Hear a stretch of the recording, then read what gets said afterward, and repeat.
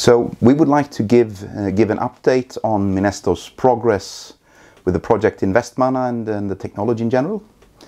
It's obviously frustrating for us that we didn't reach all the way to continuous electricity production at the end of July.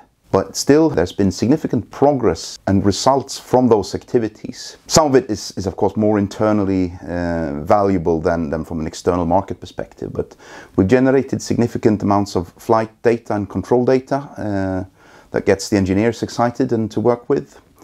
We've also verified the chain of electricity distribution to shore. So the generator synchronized with the SEV grid, which is a good tick in the box. And obviously the marine operations with towing and installation went as planned, which is also very good to know. Looking forward, we now aim at reinstalling the system in mid-October.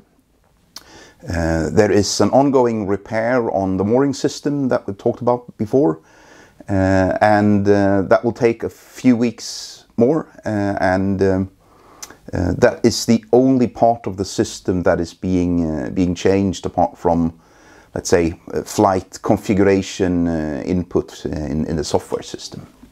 Obviously we get a lot of questions on a more detailed level on the technology and how it's progressing and so forth. But we try to balance the need to keep things secret for patentability purposes and just to keep sort of important technology insights to ourselves with interest in what we're doing. So I hope we'll find the right balance in that respect. We can also mention that in parallel with this DG100 installation, we're also working in another area in the Faroe Islands, where we last week performed, let's say, the final ADCP measurements of flow conditions with very good results. So we can say that we have verified the area or the part of the sea where we want to go towards array installations together with our customer SEV. I think it's fair to state that the team of Minesto in the UK and Sweden has done an excellent job in pushing the technology envelope forward this summer, and we're really looking forward to the autumn and to execute on the plan.